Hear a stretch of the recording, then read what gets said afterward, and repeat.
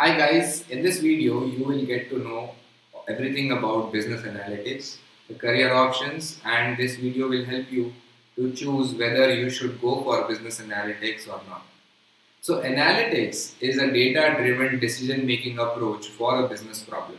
Demand for business analytic professionals grew by 400%. In contrast, the supply grew only by 20%. So you can get into the supply and get a job. Data science in India is a place to participate in the booming industry of analytics and data science. So what is business analytics? Business analytics is a combination of data analytics, business intelligence, and computer programming. It is the science of analyzing data to find out patterns which will be helpful in developing strategies.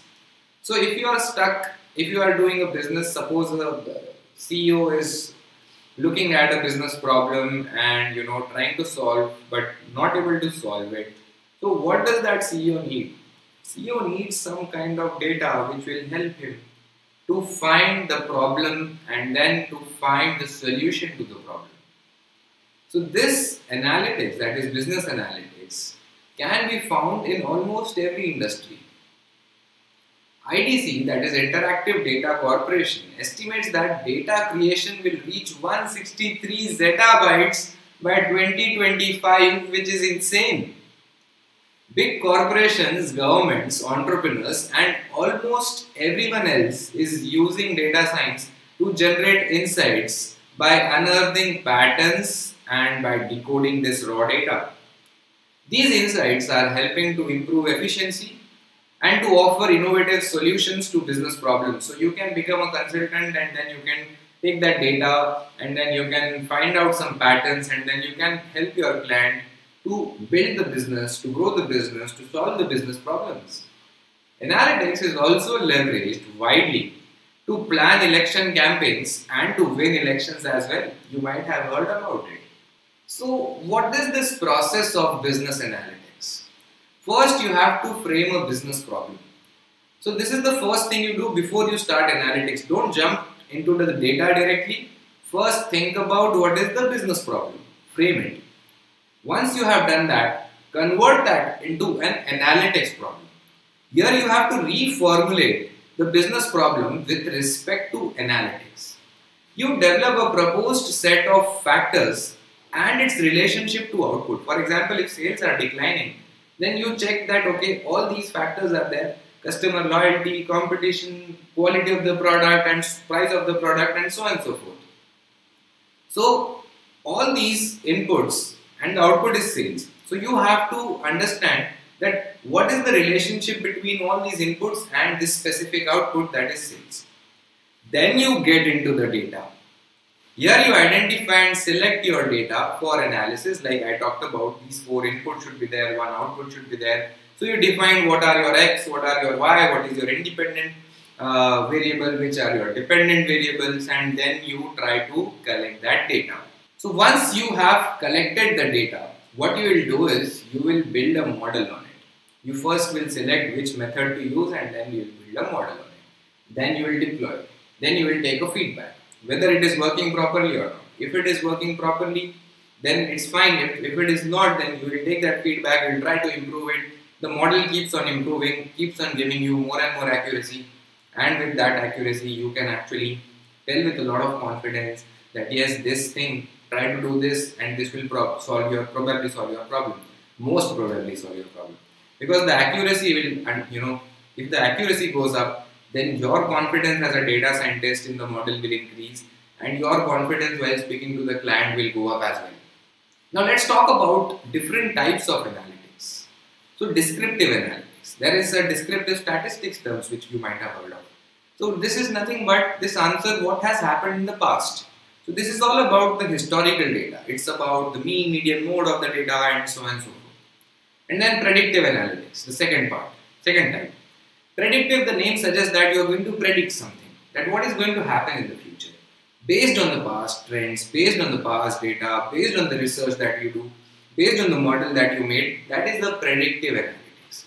And then there is a prescriptive analytics, where what should we do is explained.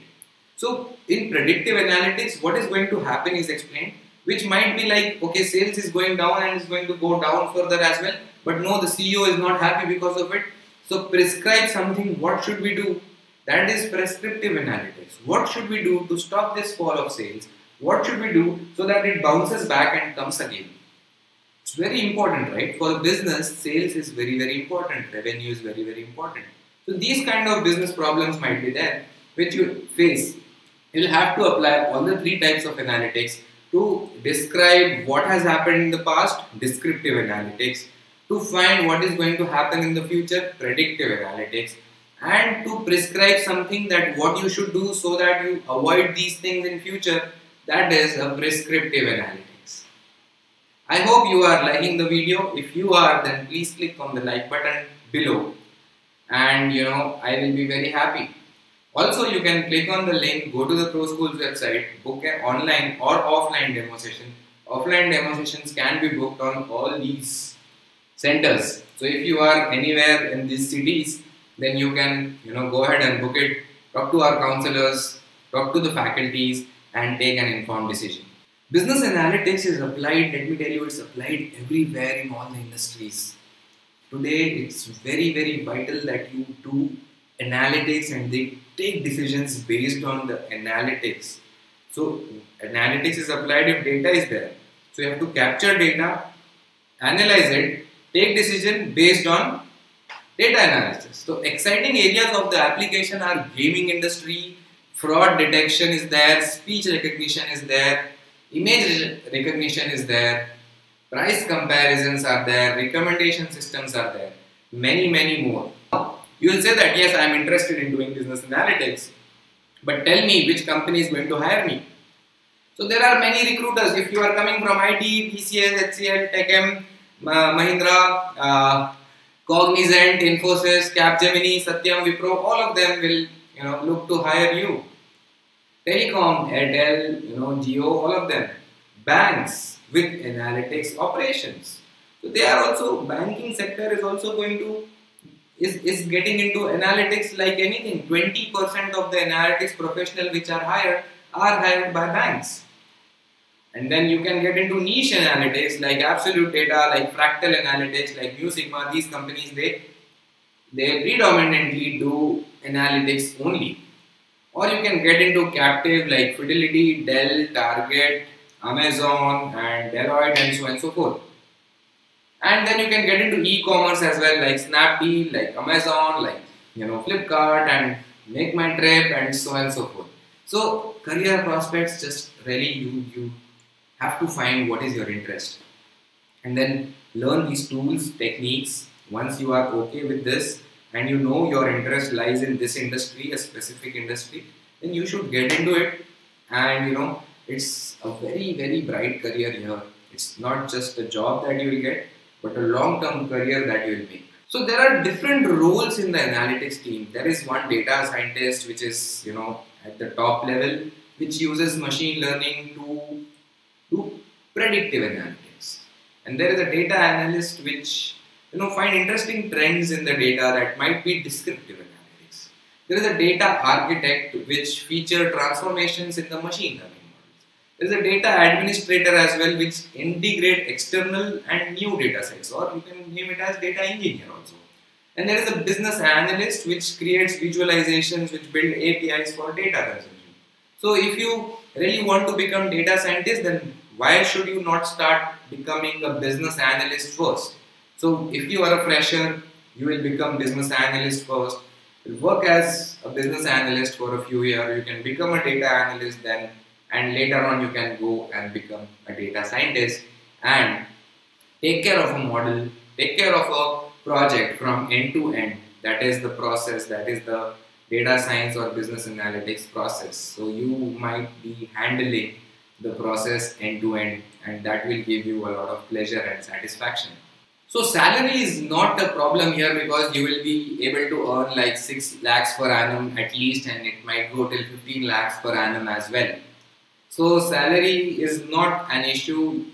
If you compare the salary of an analytics professional with any other, then you will definitely see a really high salary relatively for a business analytics professional. Also, you can get into any industry you like to, and so on and so forth. So, if you don't like maths, if you don't like coding, if you don't like logics, this is not the field for you. But if you like all of these things, if you like logic, if you say that yeah, maths is my thing, and if you say yeah, coding is my thing, or you may say that coding is not my thing, but I would like to learn it, then it's not rocket science.